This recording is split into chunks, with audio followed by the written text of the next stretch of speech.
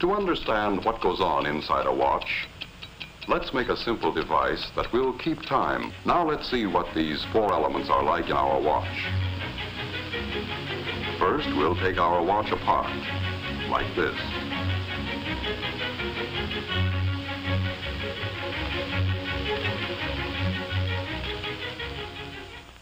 We'll begin with this part, the mainspring and barrel assembly.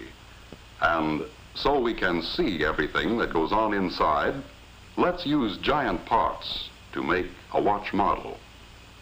This is the mainspring, and it lives inside the mainspring barrel. The mainspring is the power plant of the watch, the source of power, like the faucet in our water clock. By winding the spring, we can store up energy. Here is a winding stem with gears and a click to keep the spring from unwinding. And here is the unit that controls the flow of power, like the nozzle on our hose. It is called the balance wheel and hairspring assembly. It consists of the balance wheel, hairspring, balance staff or axle. Fastened to the balance staff is a part called a roller. To the roller is attached an upright jewel pin. Let's see how these work together. A push on the jewel pin will start the balance wheel moving, and more pushes will keep it moving.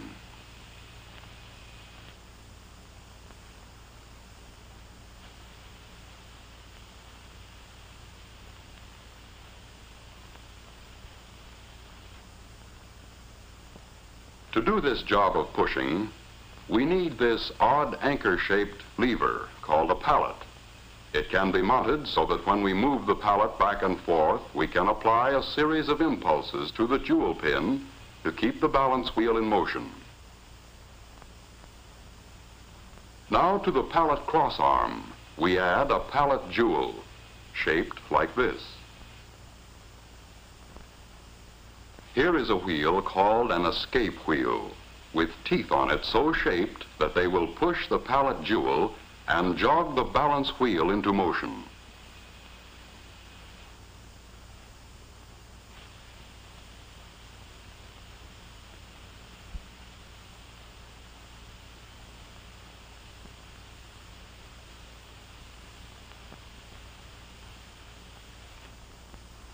Now we'll use the energy stored up in our mainspring to drive the escape wheel. As the mainspring uncoils, it causes the barrel to rotate with it. That didn't last long, did it? Let's try it again. Once things get started, there's nothing to stop them. What we need now is a way of holding the power in check, releasing it a little at a time just when it's needed. Another pallet jewel at the other end of the pallet crossarm will do the trick. Just as the first pallet jewel gets a push from the escape wheel, the second pallet jewel locks against another tooth of the escape wheel to hold the power of the mainspring in check. But the balance wheel keeps swinging, and the jewel pin moves the fork end of the pallet until the escape wheel is again unlocked. But when we connect the mainspring directly to the escape wheel, the power is soon exhausted. In an actual watch, it would last only a few seconds.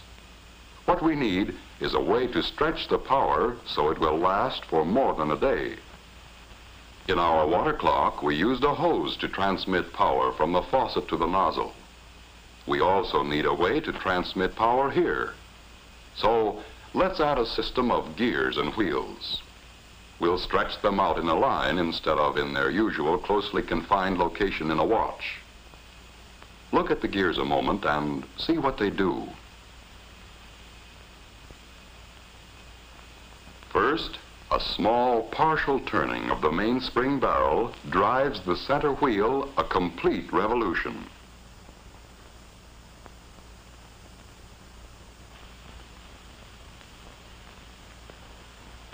A partial revolution of the center wheel drives the third wheel a complete revolution.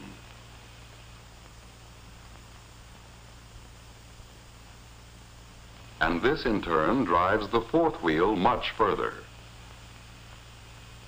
As a result, a few turns of the mainspring barrel, driven by the mainspring, will drive the escape wheel many, many revolutions, enough to last a full day and longer.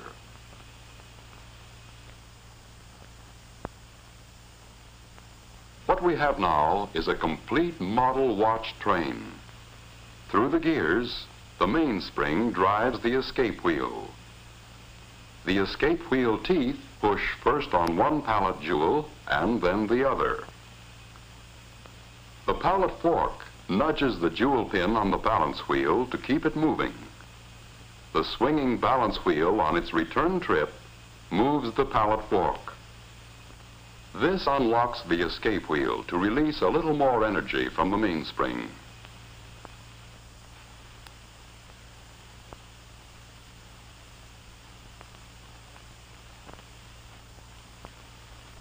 Back and forth, the balance wheel swings, controlled by its small coiled spring, the hairspring, in perfect rhythm. Each swing unlocks the escape wheel so it can give an extra push to a pallet jewel, and this is passed on to the balance wheel assembly to keep the watch ticking far more steadily than any beating heart. All we have to do now to measure time is count the ticks. But this would be a tedious job and not very practical. Just as we needed a dial on our water clock, here too we need a method for recording the flow of power. So to the shaft of this gear or wheel, we add an indicating hand to measure seconds. As the gear train of a watch moves far enough to make 5 ticks of the escapement, the second hand moves 1 graduation on its dial. To count the minutes, we can attach a dial and fasten a pointer to this gear wheel, which is just the right size so that it turns 1 complete revolution while the second hand makes 60 revolutions.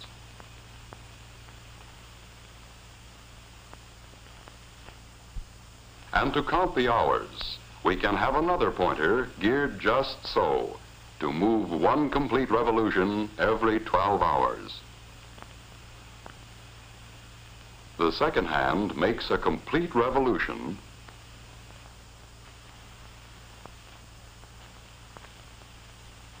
and the minute hand moves 1 graduation, and when the minute hand makes a complete revolution, an hour has passed.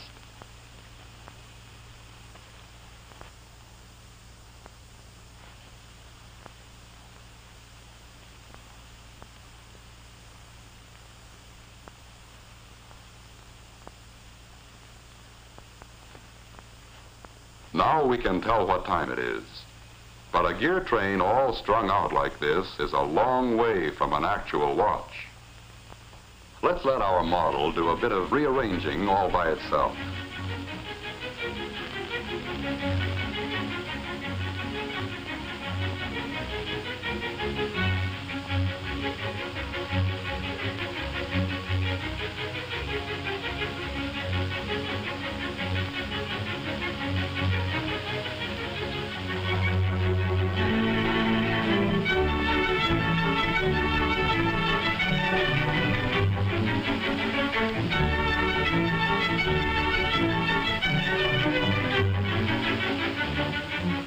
Now we know what time it is and how and why we know.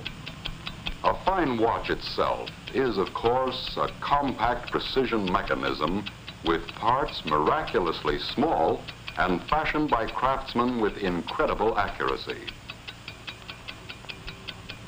But the basic principles are those we have just seen, frequently applied on a scale almost microscopic to produce the world's most accurate portable measuring instrument. In a truly fine watch, there are many things which make possible the accurate control and release of power. Jewels, for example. Many people correctly believe jewels increase the value of a watch. They increase the value all right, but not by being ornamental. Jewels are in a watch strictly for business. They add to the value only when correctly placed and used. They are the bearings which lessen friction, increase the regularity of the running, and greatly extend a watch's life of dependable service. Harder than the finest steel, these tiny surfaces are finished so smoothly they reflect images like a camera lens. And working with oil, it takes a drop no larger than a pinhead for the entire watch. There is almost no friction. If any single part of a watch can be called more important, it's the hairspring. It absorbs and gives out an equal amount of force with each beat or swing at regular intervals. In a fine watch, the hairspring has uniform thickness throughout its whole length, is polished to a mirror-like finish, and made of metal relatively unaffected by magnetism or changes in temperature. It can be apparently distorted, but it always returns to perfect shape. Hairsprings are overcoiled, like we see here, to allow the spring to breathe evenly. Were this not done, the spring would coil and uncoil unevenly, fluff out on one side, and interfere with the accuracy of the watch.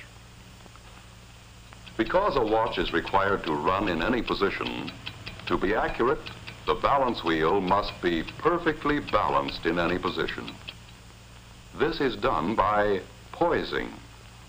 The wheel is poised when there is no effect of the pull of gravity reflected in its action on the knife-like edges of the instrument which checks it. With perfect poising, and with the hairspring centered on the balance wheel, it runs accurately in any position all the time.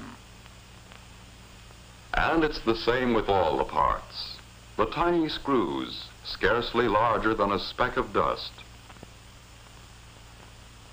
The exceedingly small shafts.